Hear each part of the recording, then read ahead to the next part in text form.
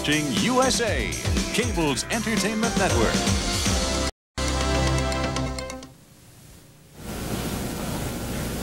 Liz, are you sure you don't want to leave a message for Miles? You know, you don't have to wait. I'll be glad to tell him anything you like. Message? Yes, you can give Miles a message. Tell him I love him. No, Liz, I won't let you do this. Do what? Please, drop the sweet and innocent. You know exactly what I'm talking about. Why, Beth, you're acting as if I was trying to steal your man. Assuming, of course, that he is your man. I will fight you any way that I know how to keep you away from him. I didn't know you had that kind of ammunition, dear sister. Look, you know, this argument is ridiculous. Why don't I make a pot of coffee and we can all, talk it out? You know, Beth, I don't know why you think such terrible things about me. I've never tried to steal a man away from you before. Although, come to think of it, there hasn't been much to steal now, has there? Well, maybe the only reason you've never tried is you were so busy sleeping with the rest of Monticello. No, you don't. Oh, Liz, stop it, please. How dare you say that to me? How dare you? Liz, Beth! Again, do you hear me? What the hell is this? Barging into my office all the Word time. on Preacher? Of course not. Chris and Calvin haven't made their report from Nightmare Alley yet. He has to be found, Derek. Well, you're certainly changing your tune. A little while ago, you didn't want me to find him. Well, he's the only person who knows where Rick Mead's whereabouts. Right now, Rick Mead is the least of your problems. Look, Alicia was just called on the stand, Derek. Now, she can send Raven to prison. She also could save her, but she's not going to want to do that, not unless I can find some way of putting some pressure on her. You think Mead is that pressure, huh? I'm certain of it. There's nothing I can do to help you until you tell me what was in that safety deposit box.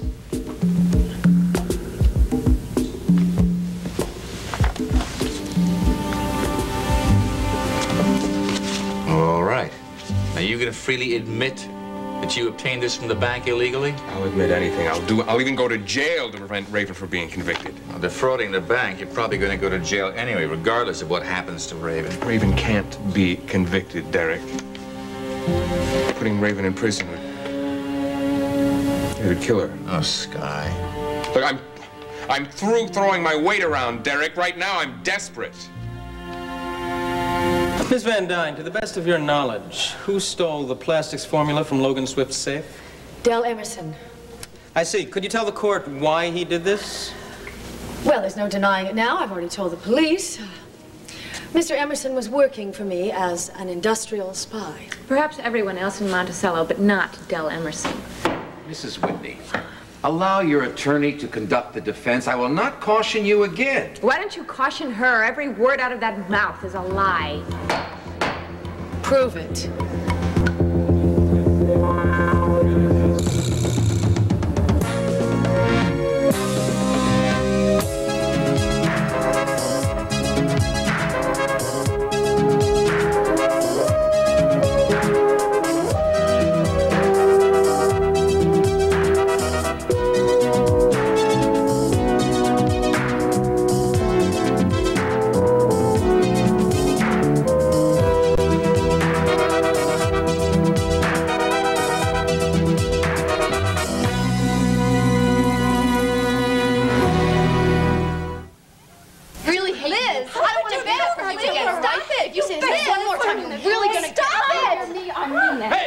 What the hell is going on here?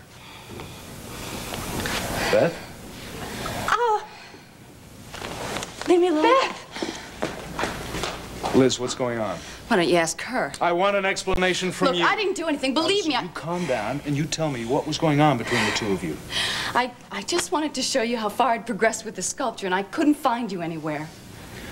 I was down with Derek Mallory. I was seeing if they had any leads on who might have broken into the lab. You said you weren't going to bring the police into it. I know, but it was a police case. Well, why didn't you tell me? I was going to tell you. Are you going to tell me what started all of this?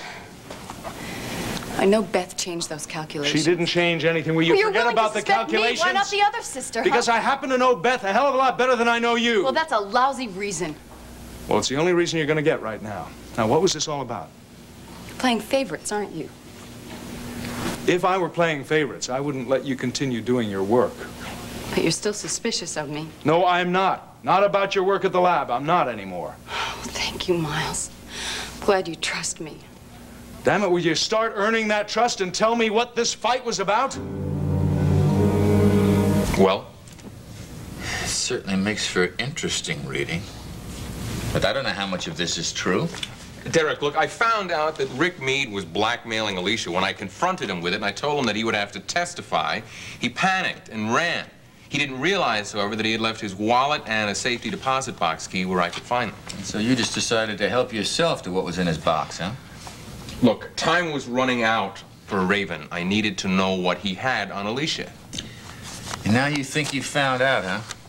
Well, it's not going to do you any good. Evidence obtained like that is inadmissible in court. But, Derek, look, Alicia was the one who knocked me unconscious in Logan's room. It's right there by her own admission. Well, it certainly does look that way. Derek, Raven is innocent. Even you must be doubting her guilt by now, aren't you? All right, I'll tell you what I'm going to do.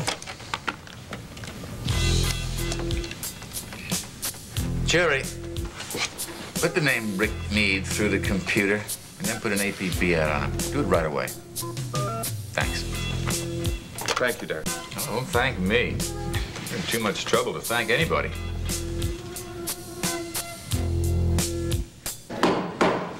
Look, Raven, every time you blow up like that, you're just hurting yourself. But someone has to force her to tell the truth. She's not on trial. You are. Mr. Murdoch, have you sufficiently warned your client against further outbursts? Yes, Your Honor, I have. Then you may proceed with the witness. Thank you. Miss Van Dyne, you were telling us about Mr. Emerson's connection with the stolen formula?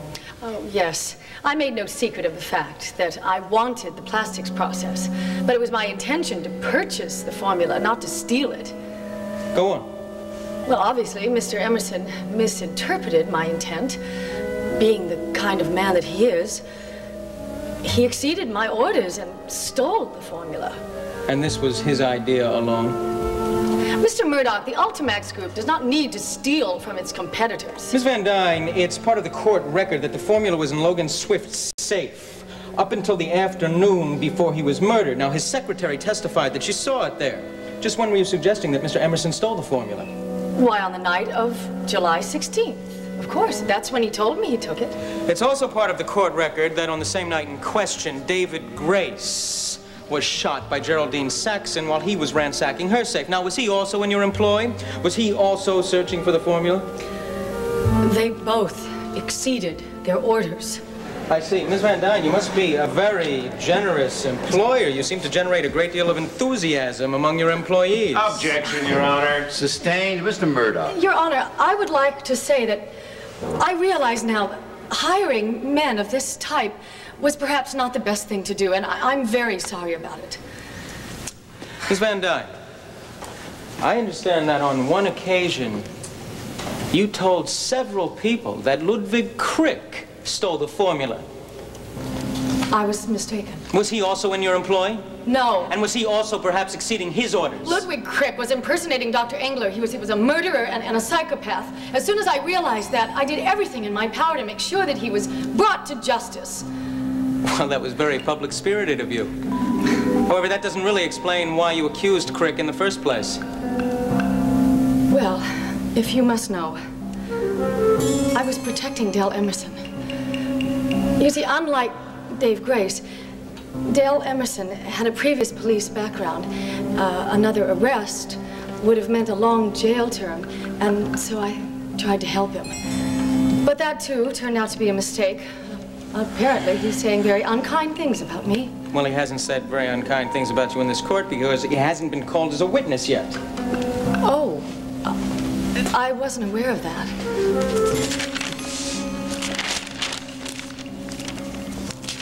Mr. Murdoch, do you have any further questions for this witness? Yes, I do, Your Honor. She's actually going to get away with this, isn't she? Well, unless we can get Rick Meade to testify, she can wriggle out of every trap I set for her. Now, I can't adjourn. It's too early, and I'm not going to be able to stall much longer. Mr. Murdoch! Yes, sir, yes. Ms. Van Dyne. Oh. Yes? Oh, my baby. Oh. Excuse me. Oh. All right?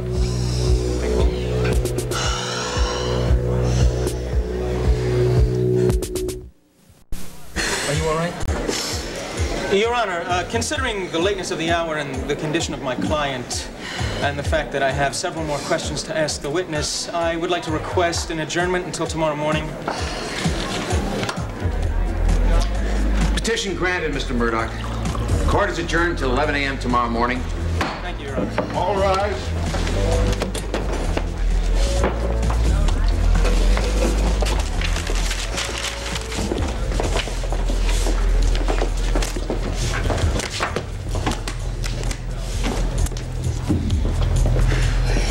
Tell me, just between the two of us, was that an act? You did say theater of the real, didn't you?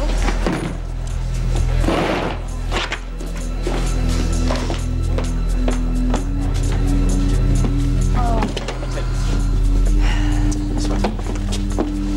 Do you think she's all right? She's a strong woman. You know, it's harder than I thought it would be, prosecuting someone I know. Breaking up the only family Geraldine has left. Still, everything points to her having killed Logan. Even when the judge said that Jamie said that he lost the key in the Whitney house, it didn't seem to make much of an impression on the jury. Only because our case against Raven is so strong. Or maybe he was trying to protect his mother. I agree. You know, this case has been difficult enough from the beginning for me, but my feelings for Geraldine, knowing Raven for so long, hasn't made it any easier. But I can't let my personal feelings creep in. It'd take too much out of me if I did. Mike, what if the trial continues to be as draining as it has been so far? I mean, my darling, you are my everything, and I don't want you to do anything. Nancy, it's almost over. Murdoch only has a few more witnesses to call. I'll make it. We'll make it.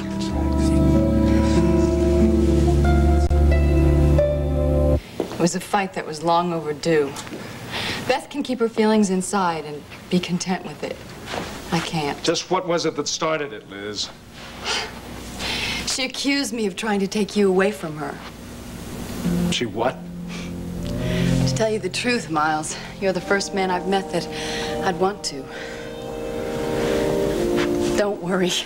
Despite what my sister thinks, I wouldn't go that far. Unless I was asked. I care very much for Beth. I know. She's very lucky to have you. I wish I knew someone who cared that much for me. Someone.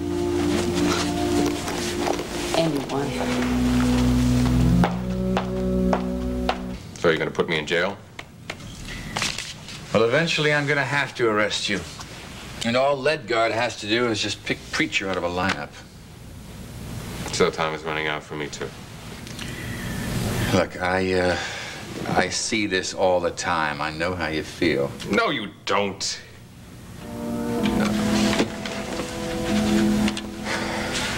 We always had a chance, Raven and I, every battle that we fought. We lost our money and with Spencer Barney, and then with Logan. We had to win. We were Whitneys. We don't seem to have any chance in this case, though. There's no happy endings.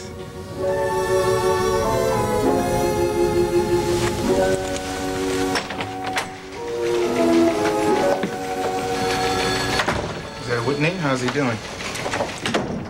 Not very well. He seems to be out of hope.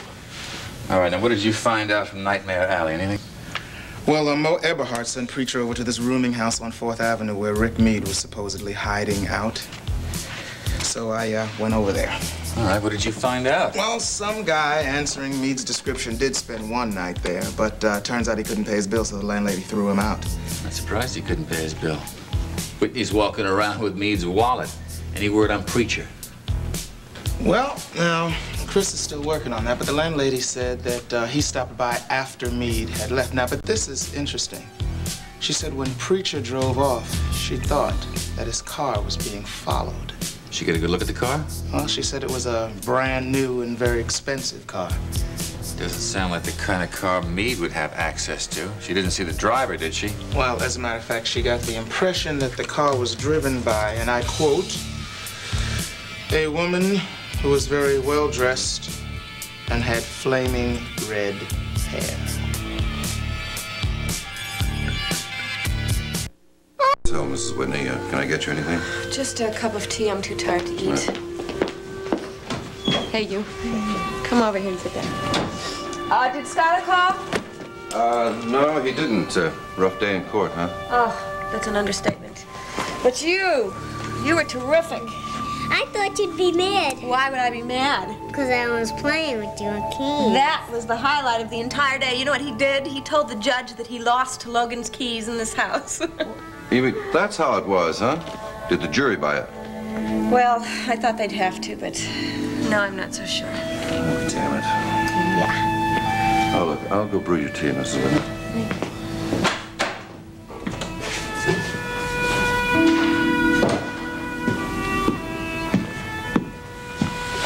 I hope you have good news about Rick Meade and the preacher. I'm sorry.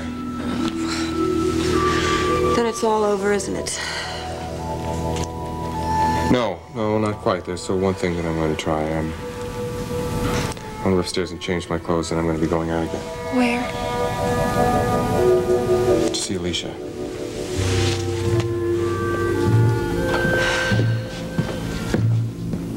Now, Miles, before you say one thing, I just want to tell you how sorry I am about everything that just happened. No need to apologize. But there is. I mean, I'm not like that. I mean, I feel terrible about letting myself get so out of control. I just wish you'd let me know what caused this rift between you and your sister. I'm sorry. I can't. Look, will you all excuse me? I have a few things to do upstairs. Beth, whenever you have the time, I'd like to talk again. Yeah, I'd like that too. Jody, I apologize. Okay. Give me a call tomorrow. Well, now that all the excitement is over, is there something you wanted to see me about?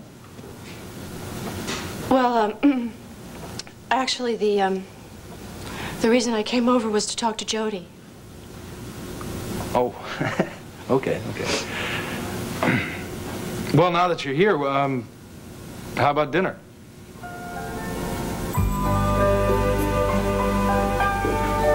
Well, my party dress. Seen better days. Doesn't matter. Would you mind if I went home and changed first? Not at all. Then I'd love to. See right there, you can feel the baby.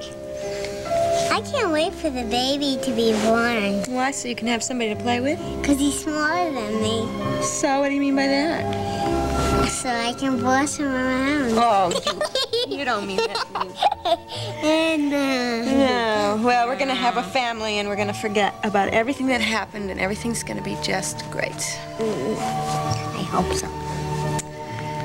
I never really had much of a family life. And you want to know something? That's really all I ever really wanted.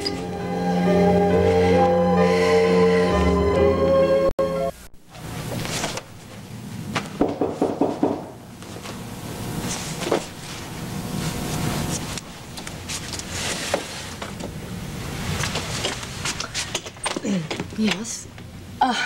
Sky, what are you doing here? Alicia, you've got to go to court and tell the truth and help save my wife. Oh, you can't be serious. In fact, you'd have to be drunk to think I'd do anything to save that woman from prison.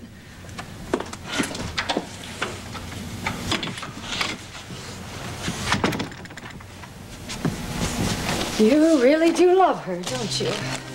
You know damn well I do. That's very interesting. Coming from a man who once told me he didn't know what love was. Raven taught me. How poetic. I can't let Raven go to prison. I'll do anything to stop that from happening. Anything. In fact, it looks like I'm going to prison for what I've done already. Are you referring to the safe deposit box? That can't be used in court, can it? No, it can't. So if you're thrown in prison, then it's all for nothing, isn't it? I'm not finished yet. What can you do? I could convince you to tell the truth in court. Oh.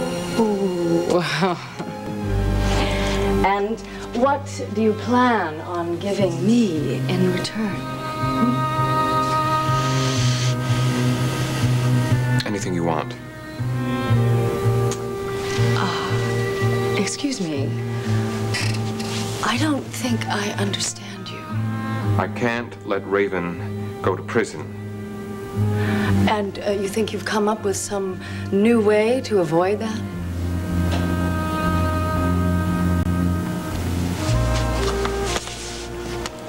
I think that I have. You're not inferring that you would go away with me to save Raven? If that's what it takes.